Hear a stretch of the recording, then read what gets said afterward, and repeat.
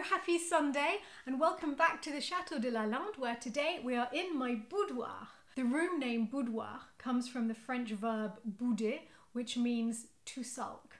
So welcome to my sulking room. Instead of a room tour this week, I would like to tell you a little bit about our life at Lalande. And one of the most exciting things that we do here for me are our costume parties. And I especially love the ones where I actually make my own costume. So I would like to show you some of the costumes that I've made over the years. My love of costumes and of making them dates back to long before I bought the chateau, when I was studying theatre studies A-level.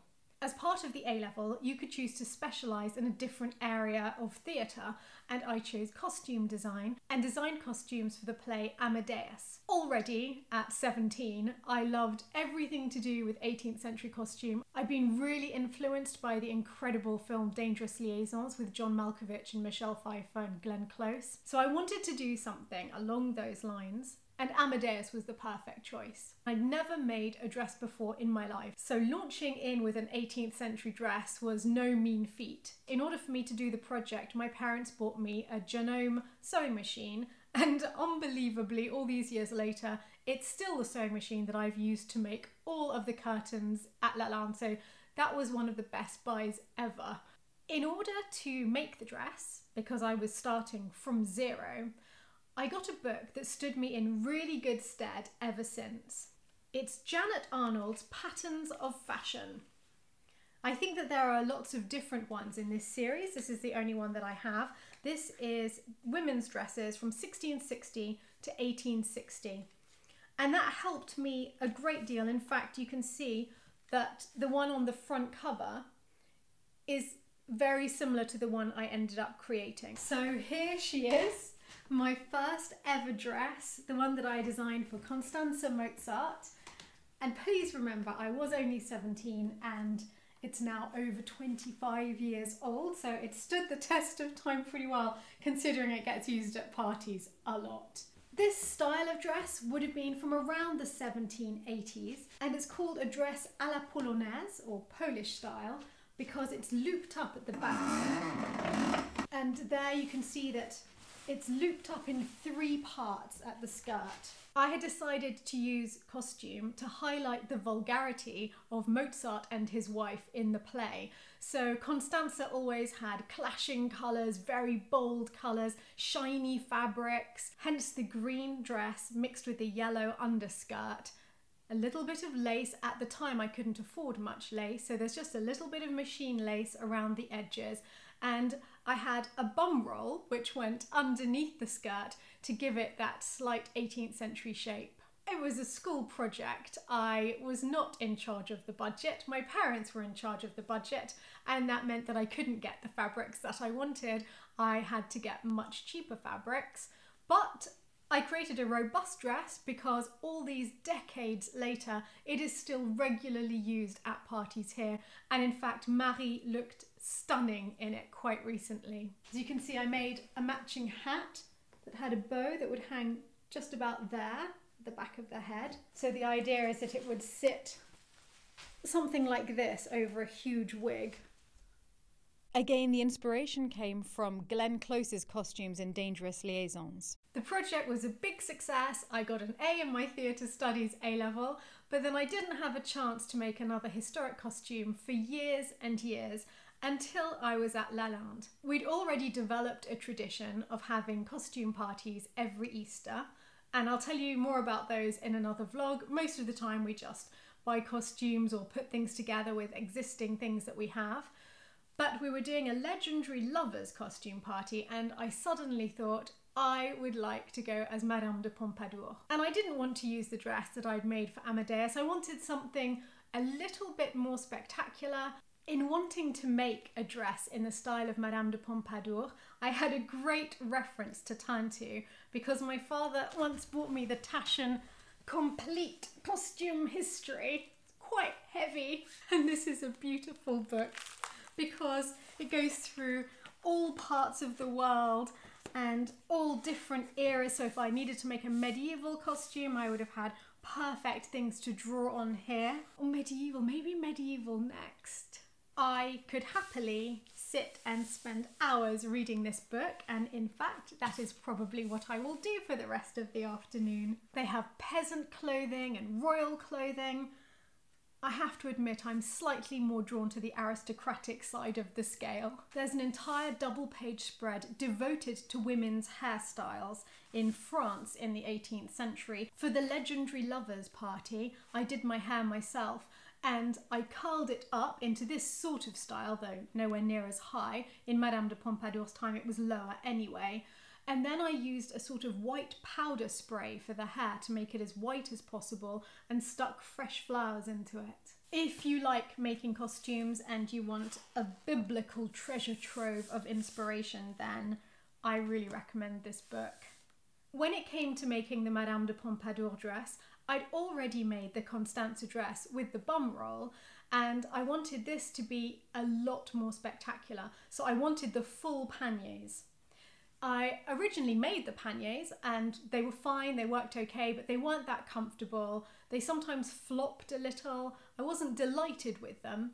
And one day I was in a mask shop in Venice, just wandering through one of their back rooms, when I saw panniers hanging from the ceiling, just amidst the masks. And now I have these beautiful panniers. They're light, they're comfortable, and I'm sure I'm going to make a lot more dresses in future that I can wear them with. I was still very much working on a budget. For a start, I thought that the entire thing might turn out to be a complete failure. So I decided to use some fabric that I'd bought ages ago, I think on eBay, and which I'd been using as tablecloths for summer garden parties. And then I decided to make it far more glamorous with the use of lace. And in that, I was really, really lucky, because often in the brocantes and in the charity shops in France, you can find little fragments of old lace quite inexpensively. And I've been collecting these whenever I went to the brocantes. So I had a really good collection of old lace, and I decided to throw all of it at this dress. This is the finished dress. I used all of those wonderful bits of lace that I've been collecting over the years. I love the delicacy of the pink mixed with the soft old lace. And my favourite thing about wearing the dress is the lace at the cuffs. It's extremely impractical. I do not know how women ate in those days. I have to have things handed to me and end up eating rather like this. But every gesture feels elegant. It transforms every movement. It's actually very joyful wearing sleeves like that. It's a bit of a pity we don't do it more often. This is, I think, still my favourite dress. The annoying thing about it is that because I made it as it would have been in the past, you actually have to sew yourself or pin yourself into it. And that's incredibly annoying and time consuming. And now I think I should probably change it, and in future I'll make dresses differently. But the good thing about it is that if I hadn't done that, I would probably have worn it every day since then and completely ruined it anyway, because I think I could happily live in this. Why can't we dress like this anymore? Along the back, I cut out little pieces of lace, little leaves, and I appliqued them to the fabric, because I love the very fitted shape of the backs of 18th century dresses, and I wanted to draw attention to it as much as possible. Not bad for our summer picnic fabric. I think the highlight of my time wearing this dress was being able to go to the Venetian Carnival in it, and that was heavenly. I also discovered something very remarkable. We say now that our modern clothing is very practical compared to the clothing of the past, and in terms of the amount of time it takes to get dressed, there's no doubt that that's true. But those dresses were miraculous in terms of pockets, because inside each of those panniers would be a hung bag, effectively, inside them, and a little slit cut in the skirt on top. So there was an enormous amount of space to put things in.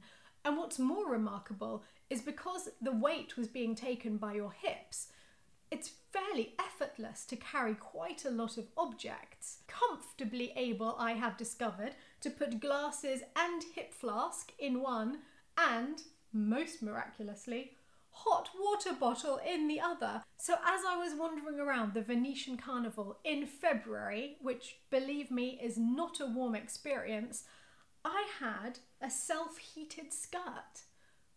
I think I was the only warm person at the carnival. I loved that experience so much that I was just longing to go again. And when I was finally able to, I decided to wear a new dress. But in the meantime, I'd been given a dress by a singer who used to come to the workshops here, a wonderful lady who'd worn this costume many times in her life and was handing it on to me. It didn't have any panniers and it was much too big for me, so I decided that I would rejig the skirt so that I could fit the panniers underneath and then make the bodice much more spectacular by creating a new front piece for the bodice. This dress already existed, but I completely transformed the bodice, which was plain velvet, by cutting it in half, making it much smaller and adding this jewelled stomacher, which is an overlay covered in jewels onto the original velvet, and then lots of braiding added in gold. And I also added lace. I didn't have so much lace left over after the extravagance of the previous dress, but I added what I had because I think it just makes it much more glamorous and much more in keeping with the age. It looks less like a bought costume and more like something that's come through time back to us. I'd also been given a very old fur coat by my singing teacher, which was pretty moth-eaten and falling to bits. And I knew I was never going to wear it. I tend not to wear fur out and about, but it was perfect for creating the lining of a cape, which could go on top of that dress and make me even warmer that year at Carnival. Here it is. This is the old coat that I was given, and I hate to waste fur, and I know that some people would rather not wear it at all, but I think that once the animal has died a long time ago, it's absolutely wrong to waste what we have. So I turned it inside out and made the inside the outside by adding this lovely rich brocade that I bought when I was in Venice. I cut it so that you can see it just gets longer towards the back, which had a bit more of an 18th century feel to it. And there you can see the back. It's very simple. It took me ages to get the almost lack of shoulder right, because of course these old fur coats have absolutely huge shoulder pads, and trying to reduce, and I'm no furrier, I had no idea what I was doing, trying to reduce it to more of an 18th century silhouette took a really long time and was very frustrating. I wouldn't rush to work with fur again, but I was jolly glad to be wearing it in the cold. I had to make the changes to that dress and make the entire cape without a sewing machine because I made them whilst I was in Venice for 3 weeks leading up to Carnival, so they were all made by hand just as they would have been in the 18th century. And once I was in Venice, I happened to be walking past a brocante and I spotted a hat in just the right colour, a little Venetian tricorn. I added some silk flowers and ribbon and a veil, of course. And so this was my hat with the dress. As you can imagine, with this on and my hidden hot water bottle under here, I was snug as a bug in a rug for the whole of Carnival. I went to see an exhibition at Versailles at the Palais du Trianon, which made me even more enthusiastic about creating costumes based on styles of the past. I have the brochure of it here. It's called Le 18e au goût du jour, and it's all about using the 18th century for inspiration in clothing made today. It's been one of my favourite exhibitions ever, and I think I was most blown away by John Galliano's clothes because the way he takes styles from the past and mixes them up to create something new, and as though it stepped straight from the page of a modern fairy tale, is really super inspirational for me. But I also love the way that Nicolas Ghesquière for Balenciaga used the 18th century masculine styles to create outfits that I could comfortably wear today. I think that the jackets and the corsets work perfectly and they have a very modern twist. Two other notable designers working in this tradition are Christian Lacroix and Vivienne Westwood. And I have several Vivienne Westwood cocktail gowns because it's absolutely that 18th century inspiration that draws me to her work. And in all of the dresses that I've made since then, I've very much kept these principles to heart. I've only made one more historic costume, and that was for the party that I hosted for all of the people in season 1 of Escape to the Chateau DIY. The theme for that party was "Come as one of the previous owners of your chateau." and I obviously chose our most illustrious previous owner, La Grande Mademoiselle, the cousin of Louis XIV. So I spent ages poring over a lot of the old portraits of her, trying to get inspiration for my costume. And I finally found this portrait in which she's shown actually wearing an armoured breastplate and holding a shield and a spear after she took part in a rebellion against the king called La Fronde. I would love to do a video telling you more about her in future, but for now I'll stick to the clothing. Using this as my inspiration, I created my first 17th century dress. This time I knew that I was capable of doing it, so I allowed myself to be much more elaborate in my choice of fabric. I had bought this stunning silk brocade many years ago at Gainsborough Silk Mill in Sudbury. They create fabrics for the Houses of Parliament, Buckingham Palace, really stunning fabrics, and I presumed I would use it on a chair or a curtain somewhere in the house, but I let myself take it out of the cupboard and use it for this dress. I'm really glad that I did, because it's the fabric that makes the dress. The way it glints in the light, especially in parties that are lit with candlelight. This is my Grande Mademoiselle dress. I had such fun wearing her. It's the first time I met lots of my friends from Escape to the Chateau DIY, and Michael Petherick, who's been here hundreds of times since then. And it's amazing how a dress and a memory somehow fit together for all time. The back of this dress is very different from the others. For a start, it does up at the back and the others do up at the front, and there's no extra skirt attached to the top of the dress. It's just the plain skirt that's underneath. And as you can see here, it looks as though I didn't quite finish it, or I put on a lot of weight since then. But in fact, it's pinned on, like the other dresses, but onto a corset, which I just bought on Amazon. It's a plain cream corset, so you see all of the lacing, which looked really pretty at the back. I've actually recently bought a necklace from the couturier Reinhard Luthier, who was a co-founder of Azzaro and used to make all of their costume jewellery, and I think it would be perfect for this period, so I want to try it with the dress. Here we go. I'm going to try to put it this way, so it's open and pinned into place, which they did a lot in those days. So let's see if this is better. Oh, perfect! You see, I thought she was finished, but she wasn't. I wish I'd had this necklace for the party. This is the first time I'm seeing them together. Oh, it's such a great feeling when you finally find the right thing for something. These dresses are my alter egos, and I'm constantly adding little bits to them and making improvements. So what party to have next? I think I'm going to leave her on the stand because she just looks so pretty in here. I'm happy that costume parties have become such a big part of life at Lalande, because for me, buying a chateau was all about living a fairy tale. We can't protect ourselves from the harsher realities of life. We're all affected by illness and loss and grief, and there's nothing that we can do to prevent that. But what is in our power is to make the other moments in our lives as beautiful and magical as possible. And here we do that by living in this magical place and by creating events where we can all come together and be creative and be silly and make our lives richer and more interesting together. I hope you've enjoyed listening to some of the silliness that we get up to here at Lalande and looking at the costumes that I've made with me. If you've liked this video and like anything to do with chateau life, please subscribe to this channel. I'll be talking about lots of things all based on chateau living in the future. I hope you have a really wonderful Sunday, and I think I'm going to spend the rest of the day exactly here reading my huge costume history. And I'll finally drink my tea.